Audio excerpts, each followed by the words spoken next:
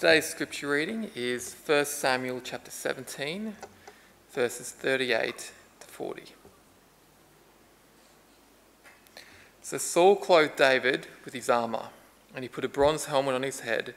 He also clothed him with a coat of mail. David fastened his sword to his armour and tried to walk, for he had not tested them. And David said to Saul, "I cannot walk in these, for I have not tested them." So David took them off. Then he took his staff in his hand, and he chose for himself 5 smooth stones from the brook, and put them in a shepherd's bag, in a pouch which he had. And his sling was in his hand, and he drew near to the Philistine.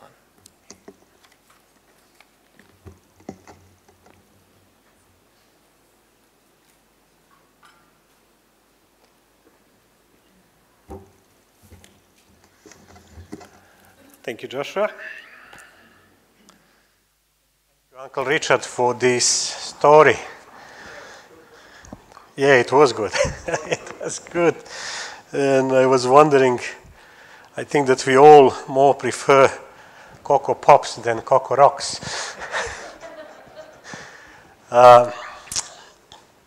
Okay, so now it's time to share God's Word together.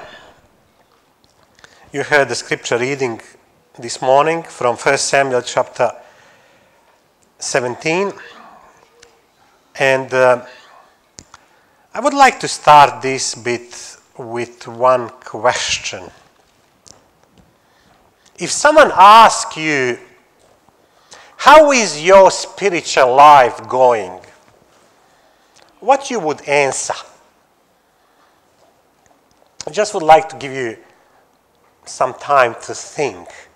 I'd say sometimes it's up, sometimes it's down. Up and down. Yeah. Okay. It's interesting how we as Christians, how we measure our Christian growth of spiritual life. I'm sure that when I asked the question, some ideas that came to your mind was, okay, so I just would like to go how much I was reading spiritual things this week, or how much I was praying, or was I involved in something spiritual, and based on that, we would be able to give answer where we are spiritually currently. Is that true or not? And I know that some people, when listen different sermons at church, they get confused with different, I would call them spiritual prescriptions, you know. You hear all different ideas what you need to do in order to be spiritually healthy or to spiritually grow. And I think sometimes, yeah, as I said, people get confused because after the sermon, people go home and they said, okay, now from next week, I will read more my Bible. From next week, I'll pray more. For next week, I'm going to the bookstore and I'm going to buy a pile of books, you know, and I'm going to be a really good Christian. Is that works like that? You heard of word consumerism. We live in a world of consumer society. And you know what is interesting? We live in a world where there is consumer Christianity. When we are tempted to think, if we do things more, ultimately we will be better Christians. But that not works always like that. Sometimes we are hearing stories like some people getting up at 5 in the morning to pray and study their Bibles. And you feel guilty, probably, some of you, because you don't do that. And that's happened to me several years ago. I was invited to preach at one church, and in the back room, before we would come for the service, we had a prayer there, and there was a couple who shared the story with us. And they said, in order to be spiritual and healthy, spiritually healthy Christian, you need to wake up very early to spend time with God and with His Word. And they said, we waking up every morning, my husband and I, and we start our worship at 4:30 in the morning. And as a pastor, I had a bit guilt because that's not me. And I was thinking, look, these people, they must be more spiritual than me, because they wake up so early. And I try to do that. But you know what? At 5:30 in the morning, I'm very groggy and grumpy. And no one likes to be around me. Not even Jesus would like to be around me at 4:30 in the morning. And simply, it doesn't work for me. And I know that it doesn't work for some other people. The question for this morning is there a unique pattern for each individual person that we should follow and spiritually grow? Is something that works for everyone? So as you heard from Josh this morning, we read in 1 Samuel chapter 17, verses 38 to 40. So we see from these verses that we read, and we know that David was preparing for the biggest battle in his life. He was going to face a biggest bully ever, Goliath. And at first, it was a big surprise for everyone that David decided to do so. And when they realized that this is from the Lord, they tried to support him. And the King Saul, he was there to be the first to support this young man. And then Saul, he made a mistake that we often make as we going through our battles in our lives. He thought that whatever would be helpful to him would also help David. Bible tells us that it didn't work. And when it talks about Saul, there was big difference between Saul and other people. As you remember when we're reading, I think in chapter 9, that the Bible tells us that Saul was, from his shoulders upward, taller than any other people. And can you imagine now this scene? So Saul brought his armor, his sword, his helmet, and he would like to prepare David for the battle with his things. And as we read, and as we know, it didn't suit David for several reasons. Saul was a man, David was a teenager. Saul was a warrior, David was a shepherd. The things that would help Saul in his battle would be burden for David. And Saul's robe didn't fit. His helmet was too big. His sword was too heavy. And his armor would only slow David down. And as we know from the Bible, David took courage to name the problem and said, I cannot go in this because I'm not used to this. And he took slingshot and 5 stones, and you know the rest of the story. And finally, Saul ended up sending David with the best help actually he could give him. He said, go, and the Lord will be with you. I was thinking, how often we are burdened in our spiritual life and spiritual battle because we try to use weapons that have helped someone else's in their battles. We hear how someone else prays or read the Bible or worship or serves, as I mentioned before, and we feel guilty if we don't do the same. We get frustrated if something that helps for some other people doesn't work for us.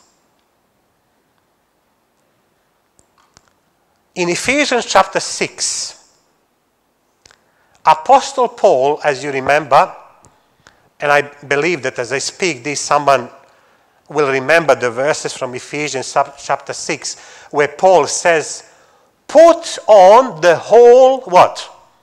Arm of God. That includes faith, truth, prayer, and peace.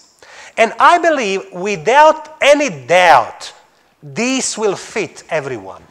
This will work for everyone, these four that I just mentioned. However, if David went into battle in Saul's armor, he would lose that battle. God knew what Saul needed. God knew what David needed. And God certainly knows what each one of us needs in our spiritual journey. Please join me opening Ephesians chapter 2. Ephesians chapter 2, and I would like to read verse 10. Very well-known passage in the Bible. It's talking about that we are saved by grace through faith. And then in verse 10 in chapter 2 says, for we are his what? My translation says workmanship, created in Christ Jesus for good works which God prepared beforehand that we should walk in them. So according to Bible, we are all his, someone did mention in other translations, it's used word masterpieces. We are all unique.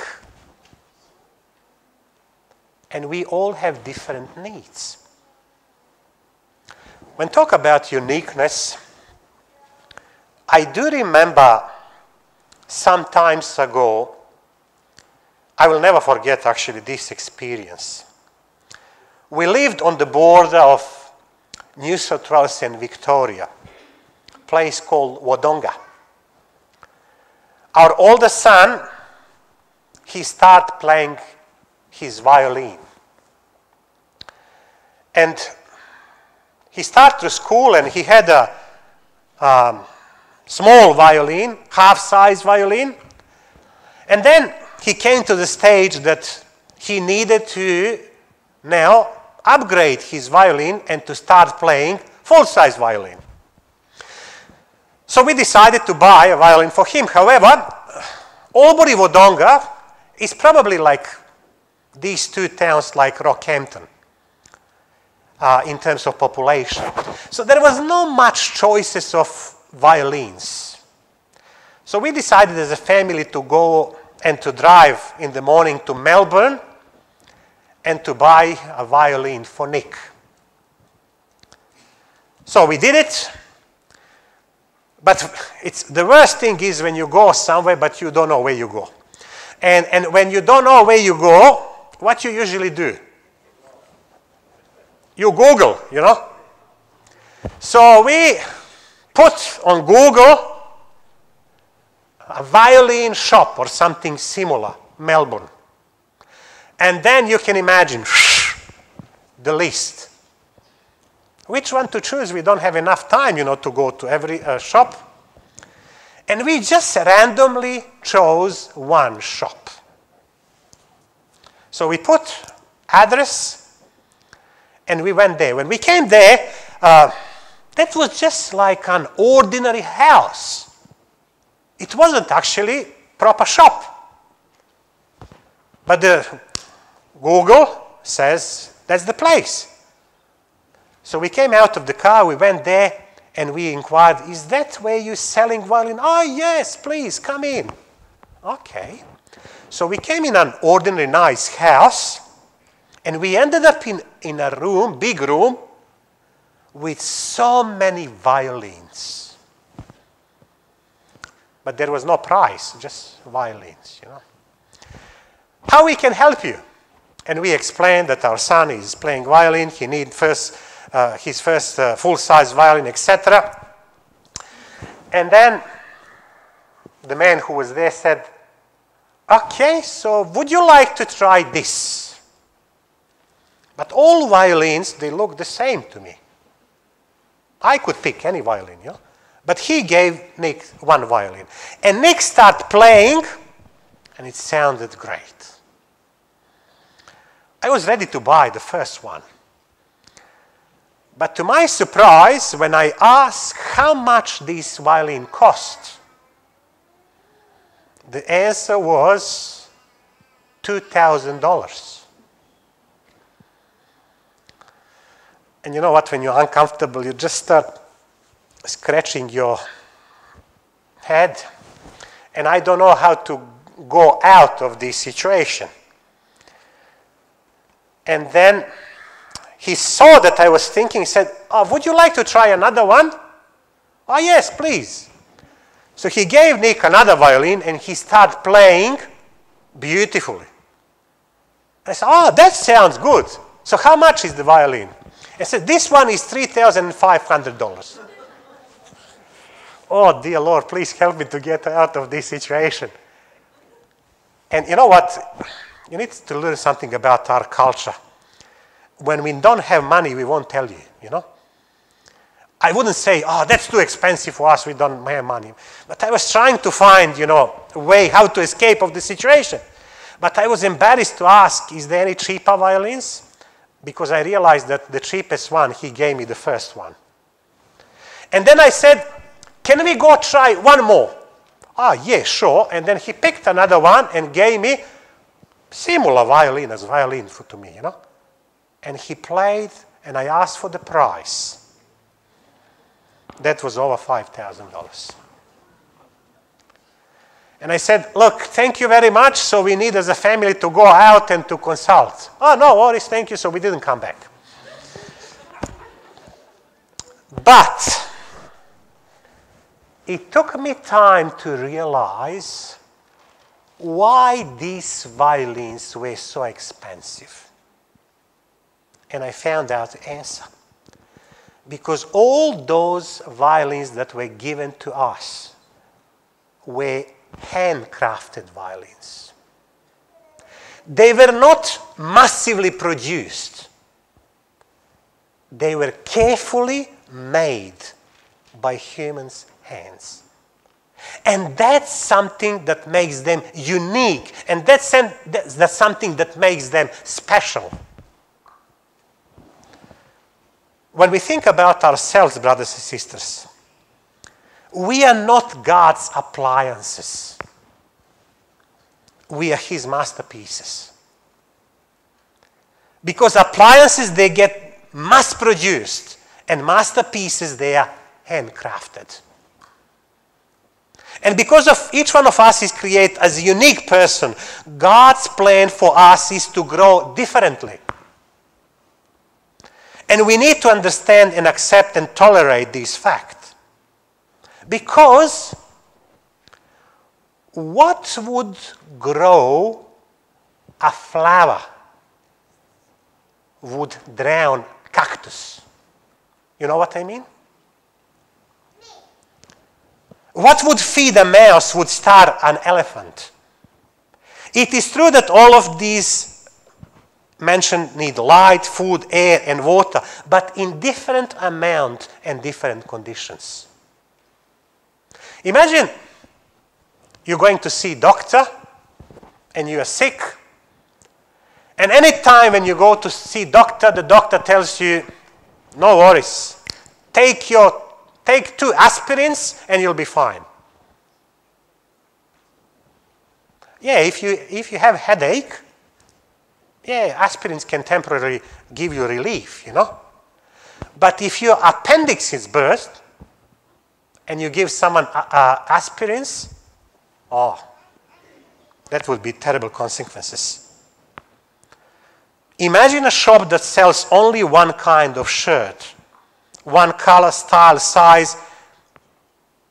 There is no one size fits all, because God made people in different sizes.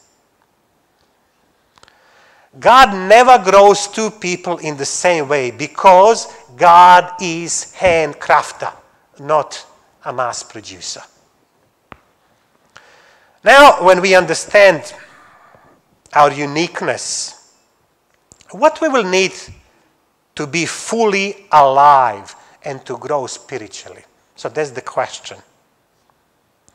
And I believe, brothers and sisters, that we need something that is so missing nowadays. We need the power of the Holy Spirit. And in order to have that power, we need to thirst for the Holy Spirit. Because without Holy Spirit, there is no growth. Open with me John chapter 7, Gospel of John chapter 7. I would like to read a few verses in that Gospel.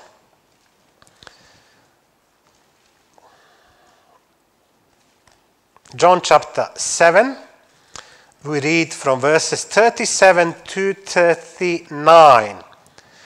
It says, on the last day, that great day of the feast, Jesus stood and cried out, saying, if anyone thirsts, let him come to me and drink. He who believes in me, as the scripture has said, out of his heart will flow rivers of living water. But this he spoke concerning the Spirit, whom those believing in him would receive. For the Holy Spirit was not yet given, because Jesus was not yet glorified. Jesus has promised in these verses that anyone thirsts and comes to him, he, she, they will experience difference in their life. They will grow. Out of their heart will flow rivers of living water. And to me, when I read these verses, it sounds like people will flourish when the Holy Spirit is present. And I believe that the only way we can flourish is when we are connected to the source of life, which is God. When we come to him, when his Spirit is in with us. So when we are disconnected from God, when we are disconnected from the source of life, what actually happens? What is the word contrary of flourishing? Languishing, is it?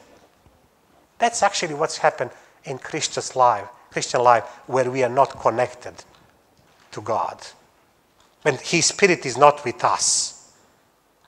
However, each one of us is connecting to the source of life in different way. Some mothers with small children cannot connect with God early in the morning, but possible late at night when kids are sleeping. Or someone doesn't like to read much but can be connected through listening and watching and doing different other things. And I can tell you, I had in one church a member who was blind, couldn't read at all. But that member, church brother, he knew his Bible much better than some of those who had their eyes and who could read. So, according to Jesus, experiencing flow of the Spirit is what makes us alive. And the picture Jesus used for life in the Spirit is a river, as we read. Rivers are used in the Bible often as a picture of spiritual life, and for a good reason. Israel was a desert, so river is grace. When we read first pages from the Bible, we don't know much about the Garden of Eden, but we do know that a river ran throughout it. If a river flows, life flourishes. If a river dries up, life dies. so it is with us and the Spirit of God. And there is another beautiful promise of Jesus about the power of the Holy Spirit in people's life. And we read this in the book of Acts chapter 1. We study book of Acts here at church every Wednesday. And if you remember, in chapter 1, verse 8, what Jesus said, but you will receive what? The power when the Spirit comes on you. And you will become my witnesses. In other words, when you receive that power, when you become my witness, you will be spiritually okay. You will be healthy Christians. You will flourish. So where we are, my brothers and sisters Christians, where we are when it comes to our spiritual life, are we flourishing or languishing? And I believe it is crucial for us today to understand this important question. Are we trying to walk around in somebody else's armor? Or are we connected with the Holy Spirit and winning the battles in our lives? There is a verse in 1 Thessalonians chapter 5 which reminds us of the importance of living every day guided by the Holy Spirit. And at the end of his first epistle, in verse 19, chapter 5, Paul says, do not quench the Spirit. I believe that the greatest need for us as Seventh-day Adventists is to be led by the Holy Spirit. We have a knowledge. We know theoretically everything from the Bible. But we need to submit to the Holy Spirit to lead us and guide us throughout our Christian life. I came to this country, this year will be 14 years ago. When I came here, there was a lot of surprises. First surprise was to drive on the wrong side of the road. And when I started driving here, I was given a little thing that looks like my phone, which we called a GPS, General Positioning System. Prior to that, I never saw GPS. It was quite new to me. And when I opened that GPS, wow, that was an amazing thing. You could put the address, and GPS will help you to go anywhere you want. And to another surprise was, not just to show you where you need to go, but also to tell you with a voice, nice voice of a woman I named Martha. So I had a GPS, and Martha was talking to me through that GPS. And I remember as a new person who comes to Brisbane, that was in Brisbane, had no idea where I need to go, but with that GPS I felt really comfortable. Only what I needed to do is to put the address and GPS will lead me. And then I would end up at the address not having any idea how I came here. But after a month or so, I became confident and I start ignoring GPS.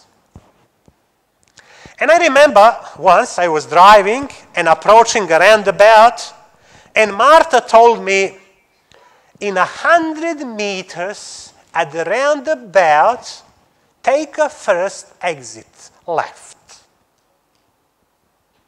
And I thought, what? In 100 meters and at the roundabout, I will turn actually right, not left. Because I thought I knew. And I did. I turned right. And you know what Martha says?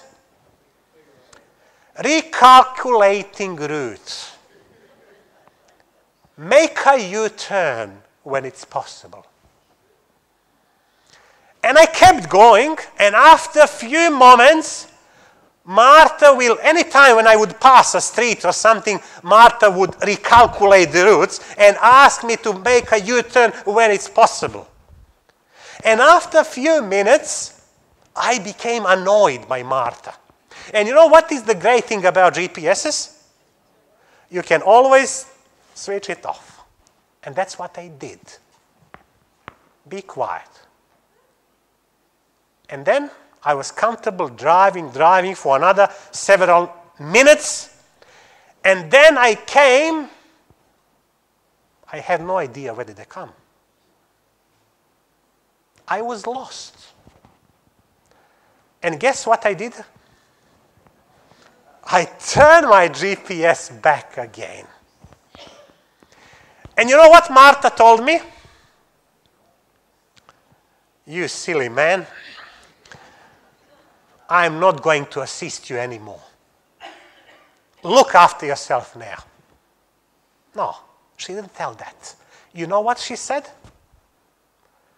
Recalculating route. Make a U-turn when it is possible.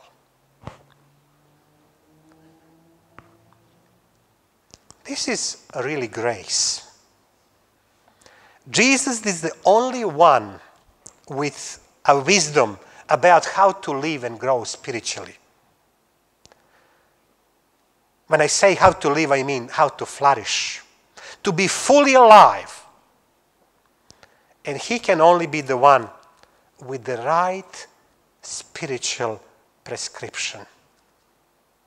I would like to invite you this morning, my brothers and sisters, to pray for the power of the Holy Spirit, to allow him to lead you and guide you. Be sensitive towards his tiny voice.